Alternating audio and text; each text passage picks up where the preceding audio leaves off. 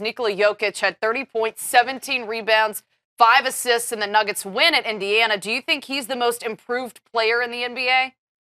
I definitely do think so, for the simple fact that he's gotten to Portland and really changed that team around. We all know he was good in Denver, but the way he's playing right now to change this team, I really think they're going to beat Denver before the 8th spot in the playoffs, and I think Denver's going to end up regretting trading him.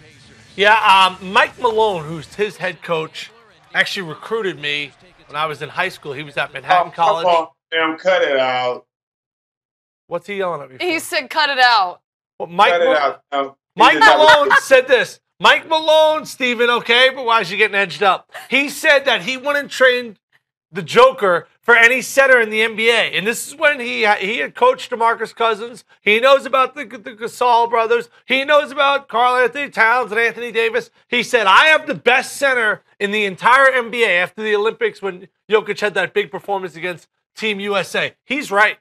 This kid will be the best center in the entire NBA. And it's not because of his shooting. It's not because of his athleticism. He is the best passing big man I have seen in a long time. And the feel that he has, he is exceptional. And his game will age gracefully because he can't run, he can't jump, he's not athletic, and I think his offensive game is only going to expand.